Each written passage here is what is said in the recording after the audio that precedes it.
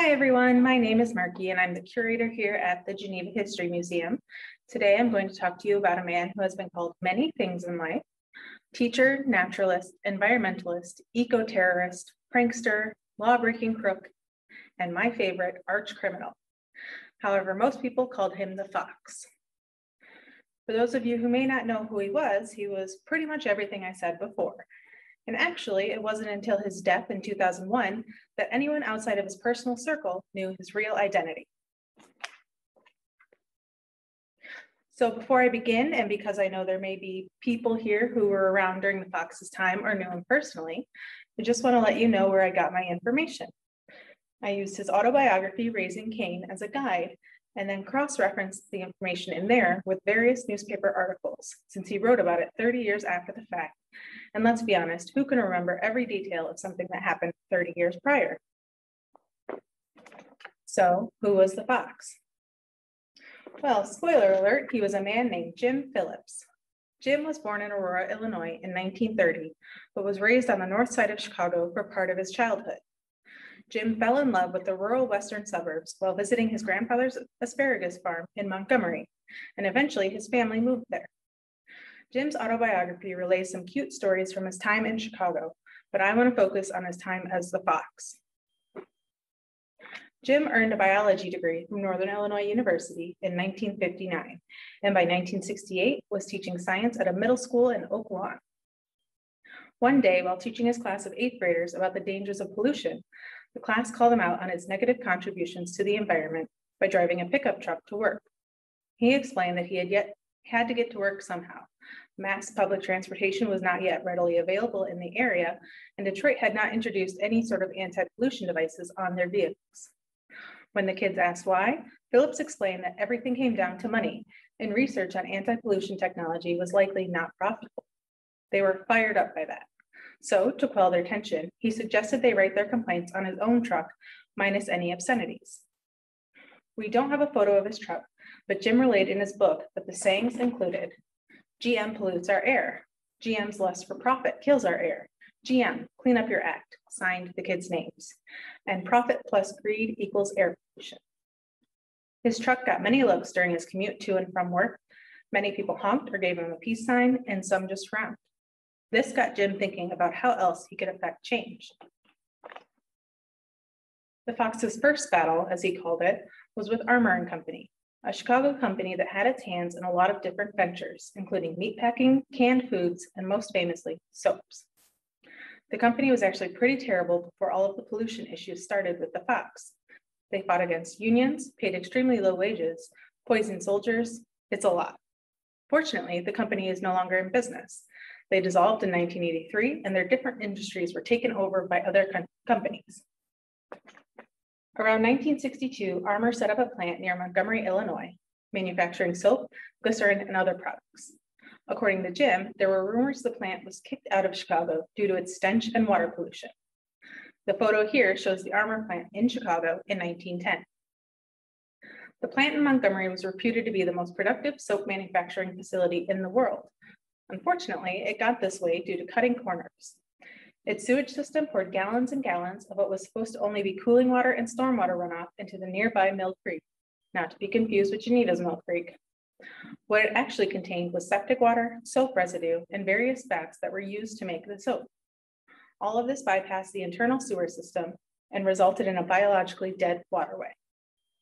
As Jim described it, dead animal bodies as a result of the pollution only added to the disgusting sludge. What was worse was that the creek emptied into the Fox River, affecting even more ecosystems and animals. The plant had a contract with the Aurora Sanitary District, which allowed Armour Dial to dump 830 pounds of suspended solids into the district's sewer system each day. The concentration was not to exceed 200 milligrams of solids per liter of waste, but Armour Dial consistently surpassed the limit, causing the district's waste treatment facilities to overflow into the Fox River. Water wasn't the only thing Armour was polluting, though. The boiler house stacks of the factory pumped out plumes of oily soot, scented in a variety of aromas thanks to the steam-heated fats and oils. Jim didn't notice the issues with the plant until he moved back to the area in 1967. However, his friend Dick Young, the Kendall County Building and Zoning Officer, had been trying for years to get both state and local government involved to stop the pollution from the plant. One of the issues was that no one in government really understood the severity of dumping this much into the Fox. The Environmental Protection Agency didn't exist yet, and there were no real laws protecting the natural environment. Another issue was the county's fear in scaring off Armour Dial. Dick was rightfully frustrated by the lack of enforcement and assistance. There wasn't much he could do on his own since the issues weren't happening directly in his county. Eventually, he decided to go to the public. He spoke to the press about the issues, and while initially no one listened, a group of homeowners who were also upset with what the plant was doing did come forward. Their yards and swimming pools were ravaged by soot, the air stunk. The homeowners formed an improvement association, and while that gave them no legal status or longevity, they were organized and smart. In February 1969, Jim and Dick ran into each other. It wasn't long before their conversation turned to the giant soap elephant in the room. According to Jim, Dick went off about the whole situation, how the Aurora Sanitary District was just letting the plant get away with dumping more than they should, how they were hooking up many subdivisions to already overloaded sewer systems, how uncontrolled development was causing sediment to clog the tributaries of the Fox River with herb and pesticide. Jim quickly learned exactly how and why the Fox River had gone into such disarray. According to Jim, Dick's tirade was a wake-up call. He began to stake out Mill Creek near the plant. Everything Dick said was true. The creek was biologically dead. He looked at the plant responsible for the carnage in front of him and decided then that it was time to become personally involved.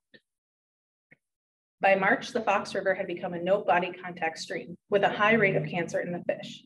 Jim made a plan. He collected litter from the side of nearby roads, bagged it, and placed it near a catch basin about a third of a mile from the factory. Around 8 p.m., he went back to the basin. He started by dropping in a large tree stump, then all of the litter he found, which included small appliances, rugs, bags of refuse, and furniture. The whole thing took around 45 minutes. He topped everything off with several bags of Smith, left a small note, and signed it Fox. Now I want to pause the story here for a moment to explain Jim's choice of a fox for a pseudonym. In fact, I'll just read to you what he said. I was out walking one day in a natural area just west of Montgomery. As usual, the local soap company was stinking up my area, and I was reflecting on that with the darker side of my nature. While mulling things over, I stopped dead in my tracks. Absent-mindedly, I had walked up to within 6 feet of a red fox. The fox had captured a hen pheasant and was so busily engrossed in its meal that it failed to notice anyone approaching. Concealed in the foot-high grass, it suddenly sensed an imminent danger. We were both frozen for an instant in time. It was startling to be this close to such a wary animal. The fox must have been terrified. We were face to face. Then, in an instant, it was gone. Then something happened that I had never seen before. For the first 25 or so yards of its flight, it actually tucked its tail between its legs and ran off as if expecting to feel the bite of the BBs from some painful blast that might be unleashed. Not feeling any blast, the animal began to lengthen its stride to a hard lope, and the tail unfurled itself and flowed gracefully behind him as he headed for safety. While watching, 2 thoughts impinged on my consciousness. I found myself smiling and softly said, "Don't worry, pal, no one is going to shoot you." The other thought was the realization of an incredible kinship with this running animal. The stink of the soap plant washed over the rare prairie plants struggling to survive in this natural area. With this foul intrusion on the scene, I felt like running for my life too. Just like the fox, maybe all of us were running. Away from ignorance and greed? Toward what? Or should we be running away at all? I didn't know it then, but it would all come together soon enough. Not much came from this first attack by the fox. Construction crews came and cleared it out, and eventually the water was back to the disgusting mess that it was. In April, Jim decided to have another go at the basin. This time, he used bales of straw and plastic sheeting to plug the basin. Again, he topped off the job with cement mix and another note signed Fox. He was explicit in his note this time. If they stopped dumping, he'd stop plugging. The next day, construction workers were back to unplug the sewer. This time, the company stopped dumping for a while, though they did add steel rods and a lock to the manhole to ensure there would be no more tampering. Eventually, the dumping commenced again, and dead wildlife floated on the water. Again, Jim plugged up the sewer. this time leaving a note that read, "What God has wrought, we must preserve and protect, not desecrate for the sake of profit." A construction crew was there the next day, along with a squad car, but this time the company wasn't just cleaning the sewer, but replacing the whole section. As the job would take several days and the sewer was left unprotected, Jim decided to plug it again. This time, he attracted front page attention from the press. Little stinker strikes again. This last job also caused the company to hire overnight security for the water basin. Throughout the rest of the year and into 1970, Jim attacked Armour Dial through words rather than physical action. He printed hundreds of letters and signs like the one here that he hung around shopping centers and malls. This one reads, "Hi there, my name is Armour Dial. I make soaps, deodorants, and really nice profits. Oh yes, I also kill your environmental quality. Now aren't you glad you used Dial? Don't you wish everyone would? Yours truly, Armour Dial." And he signed it Fox. After Jim's last attack on the water basin, the company completely replaced that part of the sewer, meaning the basin was no longer accessible. So he turned his attention to another manhole closer to the plant and about 500 feet from the original target. For this part of the sewer, he couldn't just jam it with litter. He had to construct a large plug or dam from wood and iron.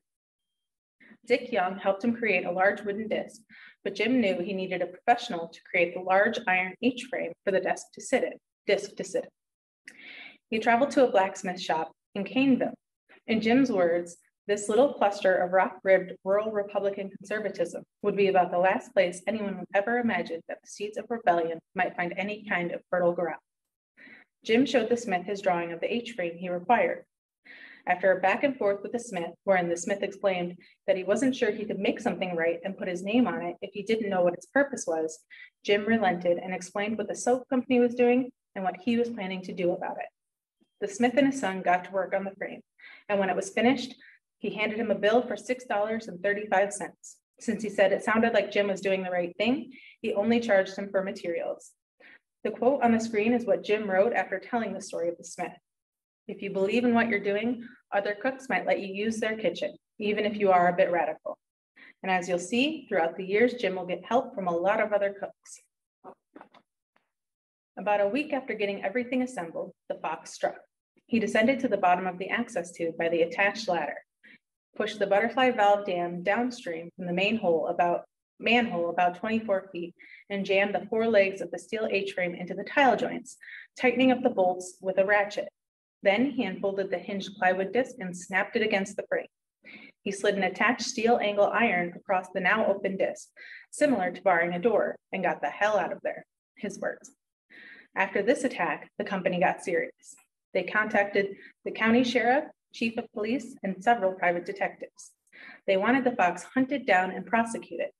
The chief and private detectives were just as heated about the fox, but the sheriff, as well as his police force, were less concerned.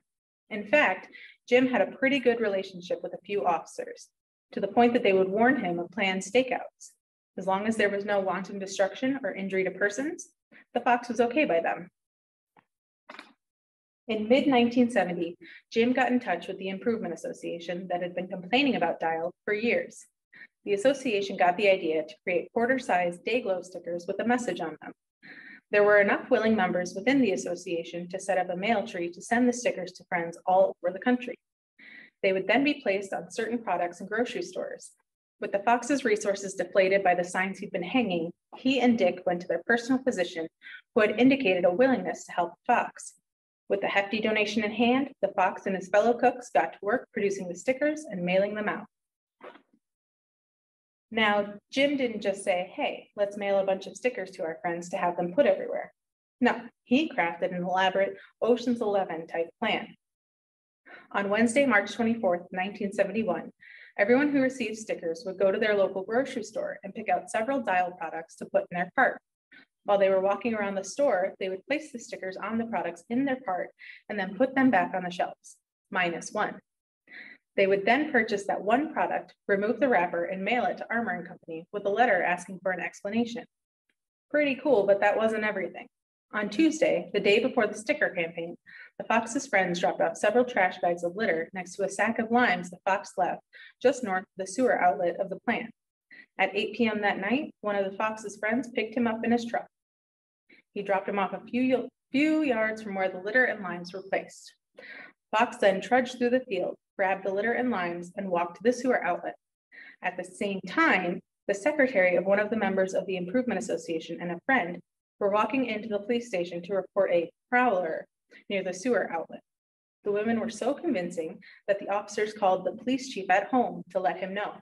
The chief was positive it was the fox and called in assistance. After a rather dramatic chase through a wooded area, the fox got away, and he got his message across. Along with the litter and limes was a note addressed to Armour Dial. Armour Dial has polluted this creek long enough. The animals of the forest can no longer stand it, with a bright, small sticker on the bottom with the fox's logo.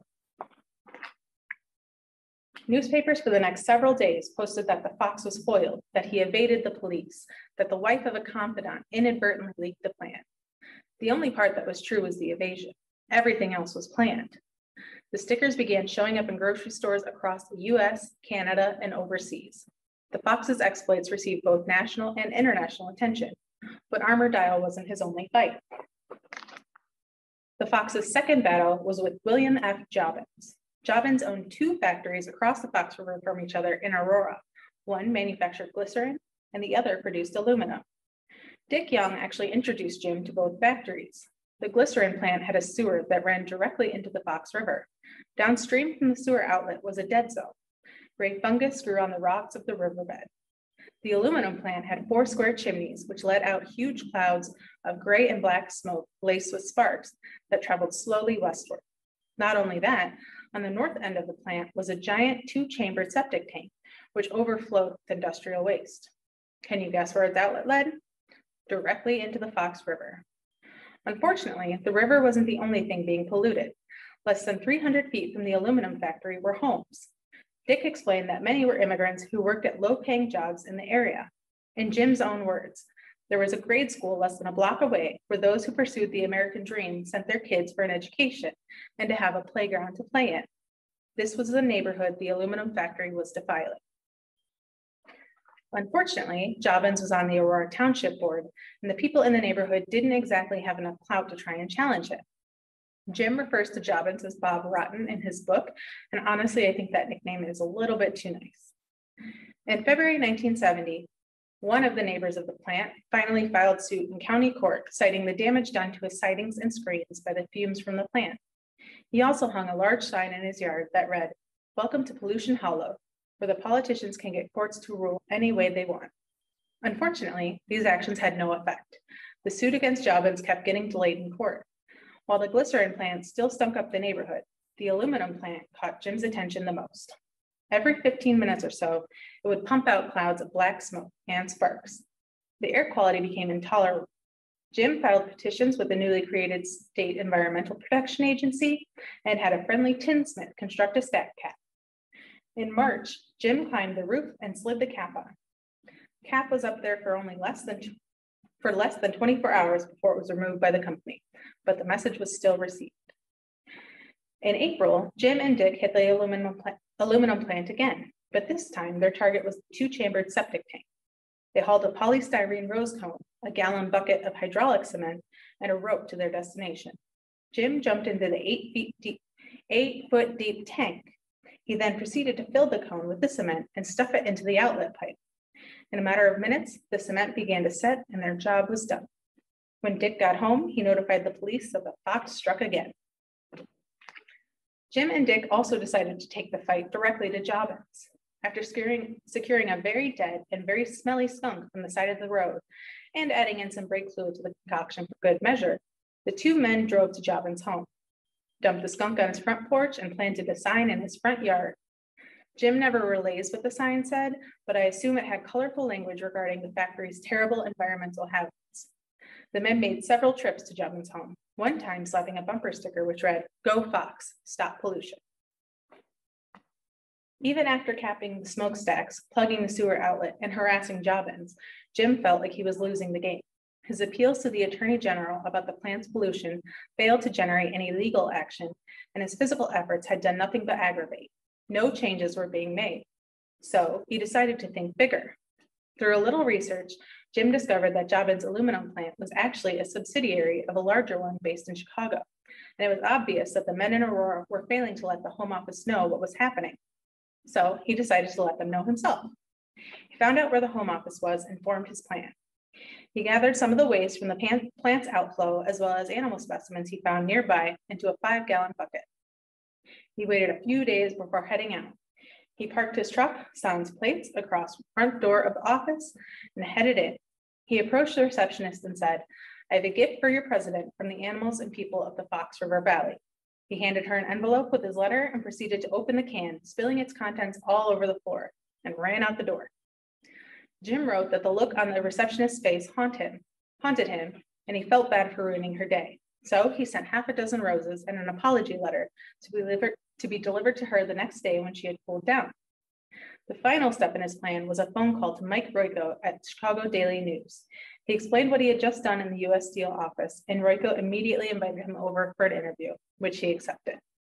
His interview and subsequent relationship with Royko made the Fox into a well-known name. Mike Royko wasn't some small-time reporter, but a well-known and trusted one. He would even go on to win a Pulitzer Prize for commentary in 1972. His columns for the Chicago Daily News were published in newspapers across the country. The Fox started getting requests for interviews from Newsweek, Time Magazine, and NBC. The Fox's third battle was with a little company called U.S. Steel. For those who don't know, U.S. Steel was founded in 1901 by Andrew Carnegie, J.P. Morgan, and a few others. They had a large factory on Chicago's south side known as Southworks, and a factory in Gary, Indiana known as Garyworks. The Fox decided to go after U.S. Steel for a few reasons. One, he was coming off of his big attack on Armour Dial, wherein he was chased through the woods and wanted to steer clear of that plant for a while. Two, he still felt he hadn't done enough and needed to go bigger.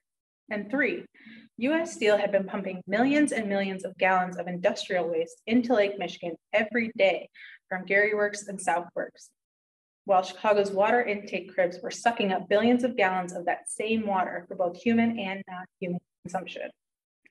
The Fox wasn't the only one who noticed, though.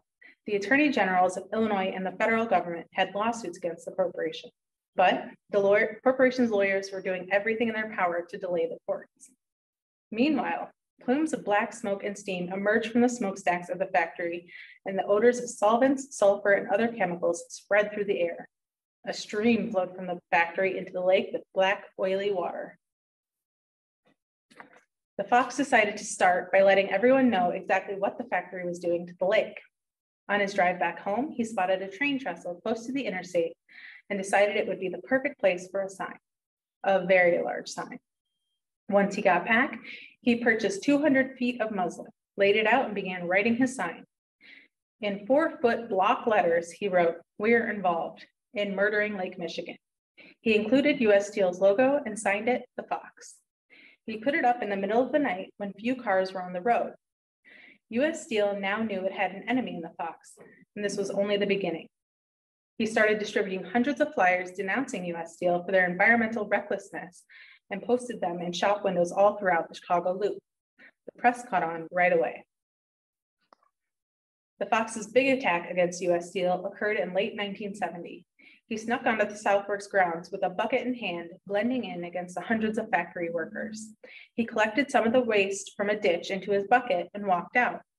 He then put together a poster detailing the large salaries earned by U.S. Steel's board of directors and explained how their policies of recklessness affected pollution abatement programs designed to enhance water and wildlife quality near their facilities. He ended his poster with the saying of a Roman gladiator, "We who are about to die salute you." After signing the poster, he scooped some of the waste into a jar and wrapped it in Christmas paper with a bow. He then gathered a few dead wildlife specimens, a frog, perch, and crayfish, and carefully placed them into a small, handmade black casket. Jim called Mike Royko to give him a heads up about what was about to happen. He put on a suit and tie, picked up his two accomplices, his nieces, and headed to U.S. Steel's head office downtown. When he arrived, he instructed the girls to wait near a newsstand so he could scope out the location where he was set. And when he was satisfied, he headed up the elevator to the executive office. When he reached the receptionist desk, he exclaimed, "I am from the Fox Foundation for Conservation and Education, and we have an award for U.S. Steel for their outstanding contributions to our environment.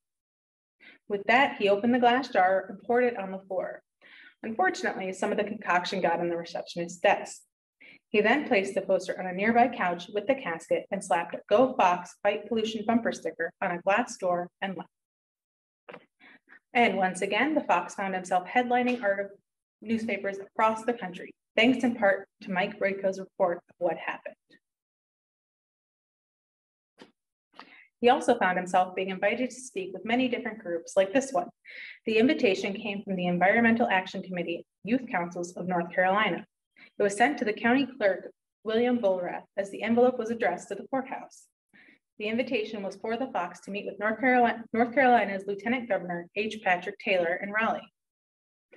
And Jim never writes if he actually went or not, so I am unsure if he RSVP'd. And he attracted attention from overseas as well. A man named Junhui reached out to the Fox to let him know that the Japanese admired what he had done in the fight against polluters. The Fox responded, stating that he's feeling pretty good about what he's done, since Armour-Dial applied for federal financing of an $8.5 million air and water pollution control program at their plant in Montgomery. The Fox attacked U.S. Steel one more time in July 1971. In one of his more risky stunts, the Fox, with the help of two friends, adhered a 42 by 36-inch poster to the Picasso sculpture in the Civic Center Plaza, now commonly referred to as Daley Plaza. The poster, drawn by a freelance artist Jim named Bob Kay, included an outline of Lake Michigan featuring an outhouse with a crescent moon on the door. The outhouse was seated in the lake amidst a pool of pollution with fumes rising from the water. A U.S. Steel executive was entering the outhouse as he looked toward a figure on the shore. The figure was a caricature of Mayor Richard Daley with a finger in his mouth, dressed in shorts and wearing a crown. Behind him was a wagon with a scroll marked Lake Airport Plans. The executive was saying, "Feel free to use the lake, Dick. We always do." For those who don't know or realize, the Picasso sculpture was actually assembled by U.S. Steel at Gary Works, so it was the perfect place for the poster. Unfortunately, the Fox struck in the middle of the day, so the poster was almost immediately taken down and the Fox was almost arrested. But as you can see, his message still got out thanks to the press. In the early 1970s, Jim decided to involve the youth of the area and created Friends of the Fox, a loose network of high school students from Aurora West, Naperville Central, and Proviso West. The students did everything from pass out Armour-Dial stickers to pose as mourners at a mock funeral for the Fox River. They also created pseudo-recycling bins out of 55-gallon drums and distributed them throughout Cook, DuPage, Kane, and Kendall counties. The Fox had many fans, some of whom decided to turn him into a comic superhero. In 1972, Lou Oates and illustrator Saul Levine created this 30-page comic book they called Tales of the Fox, Pollution Fighter. The book was printed on recycled paper under the promise that no trees were cut to make this book. I'm going to time skip a bit here to 1984. Jim didn't only battle polluters from behind the mask of the Fox, he also, and sometimes simultaneously, battled them as Jim Phillips, Kane County Environmental Officer, as seen here in this Aurora Beacon article from July 1984. The article is describing the Fox's attack on Wilmar Processing Company, another shady aluminum company, wherein he died and plugged a sewer outlet with cement mix in typical Fox fashion. The article goes on to quote one Jim Phillips and his opinion on the company. However, James Phillips, a county environmental officer, said the county feels Wilmar not only causes air pollution, but they have been washing off aluminum dross into the sewer. This man really had some guts to do this and then also be quoted in the article about his own vandalism. Over 2 decades, the Fox called out and attacked those who willingly and recklessly polluted the Fox Valley, while making friends along the way. However, it's important to note that not everyone was a fan of the Fox, including one Mr. McAvoy, who wrote to the Aurora Beacon to proclaim that Jim Phillips was not someone to be admired. I suspect this memorial will gloss over the fact that the Fox, in addition to being an environmental activist, was an environmental terrorist. Likewise, your article about the dedication only mentions some of his more theatrical events, not his criminal ones. The Fox was largely famous for acts of industrial sabotage. McAvoy goes on to say that his father was an engineer at the Armour-Dial Company, so that's where his vitriol comes in. He also claims that some of what the Fox did would constitute life in prison in this post 9/11 world, which I find to be a bit of an outrageous claim, but everyone is entitled to their opinion. Skipping ahead again, Jim passed away on October 3rd, 2001 at the age of 70 years old. He was unmarried and had no kids, but left behind quite a legacy. His ashes were spread by friends into the Fox River, and this small monument is in Violet Patch Park in Oswego to honor him. I know I mentioned him throughout, but I do want to stress how important Dick Young was as well for the Fox Valley. Dick passed away on March 23rd, 2011 at 86 years old. He was the Kane County Environmental Officer until 1987, after which he volunteered his time to help out. He also was a co-founder and director of the Kendall County Forest Preserve District, and he had a forest preserve named after him that's within both Kendall and Kane counties, which I think is fitting considering the work he did for both counties. I want to also address how the Fox impacted the Fox Valley. What did he actually achieve? Well, I mentioned earlier that Armour-Dial did apply for money to improve their environmental output. He also inspired people to become more conscious of their impact on the environment. But I also think it's important that he spoke out in the first place. He called out these large corporations for what they were doing, and he made the public aware of the environmental issues around them. This is US Steel's website today. They now, like so many other businesses, focus on being environmentally conscious and friendly. Now, I'm not saying they're the perfect company, nor am I saying the Fox had anything directly to do with this, but he and others like him put in the work to lead to things like this. And today there are still those in the Fox Valley who have taken up the task of keeping the river clean. The Friends of the Fox River is a 501c3 nonprofit organization whose mission is to preserve, restore, and protect Fox River watershed's resources. Jim was an excellent storyteller, and once you read Raising Cain, you will realize how much fun detail and little stories I had to trim from what I shared today. His book is available at the Little White School Museum in Oswego. They have it on their website, which I've put here, and they will ship the book to you for only an extra $5. And for your reference, if you try to get it on Amazon, it is over $100 and there's only one copy. So I highly suggest supporting a small museum and purchasing it from the Little White School Museum. Also, the Little White School Museum will have an exhibition about Jim Phillips, curated by students from Aurora University on display from May 4th to August 4th, 2022. So check it out and support local museums. Thank you for attending this talk.